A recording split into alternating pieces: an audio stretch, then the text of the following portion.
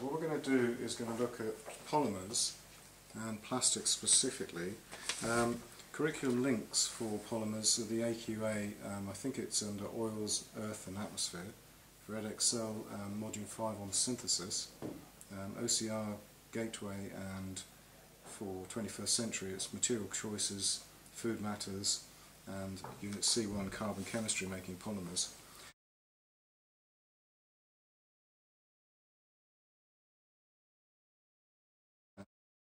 Etc.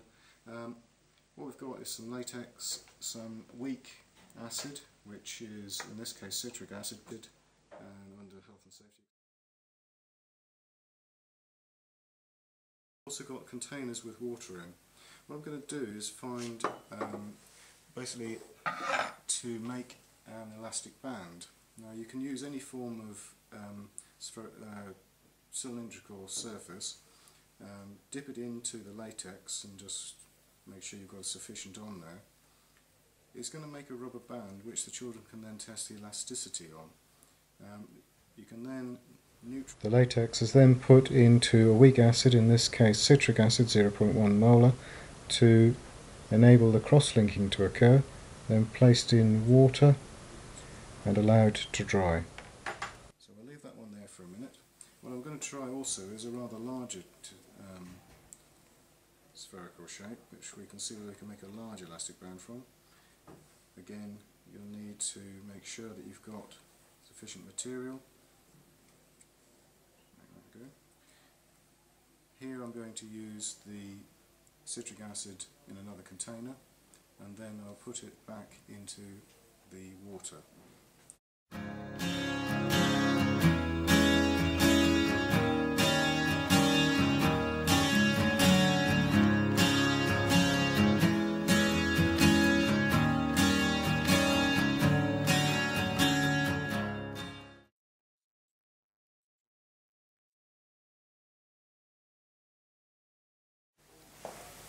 Okay, now we're going to use a piece of thermosetting thermohardening plastic. Here we're going to use a piece of plastic material which is, as you see, in the shape of a curve. You use a hairdryer to heat the material, using a pair of tongs obviously to hold it. This may take a little while, so I'll put some music on while it gets heated.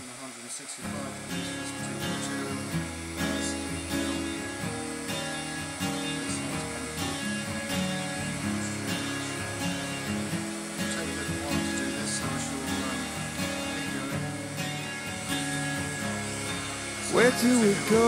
Nobody knows. I've gotta say, I'm on my way down. God give me style and give me grace. God put a smile on my face.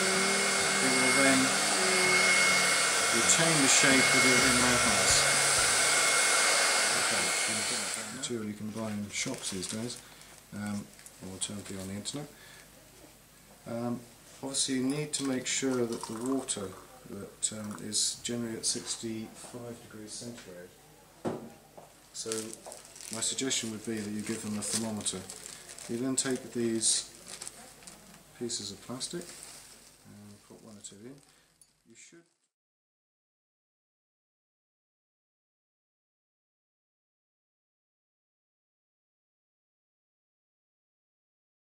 Another method obviously with the latex is to make a ball which you can then check. Again, its elasticity, pour it into the acid solution, making sure that all of the material is inside, right round. It'll obviously form the rubber,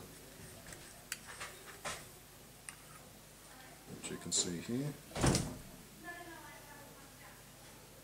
Keep turning it round. Oops. Practical science in its application. Okay, so we've got a nice shape there. Obviously the ammonia on the rubber solution is something to bear in mind if you've got fume cupboards, etc., if you want to, but this can be done in the classroom. go.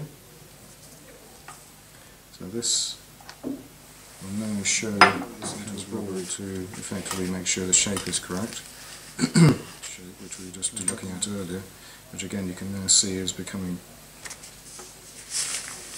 a whiter colour, and just doing the bounces there for the natural rubber. The bands can be pulled off gently over the edge of the material. They turn brown obviously after a while. As you can see, that one's not very strong, but you can see the elasticity in the material. So the children can obviously change the bore of the cylinder. With the larger one we have a very thin one, and obviously that can be used to test the elasticity and work out that's the process.